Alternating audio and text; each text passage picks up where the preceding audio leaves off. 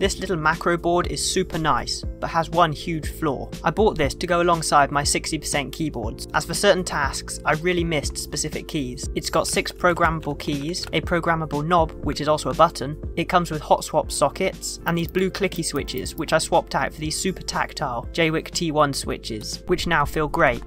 Lastly, I put on some spare keycaps which match the keyboard, and I thought this thing was perfect. Yeah. The software contains a virus. I can only find one download link, so if you actually want to use this thing, then you're forced to install malware.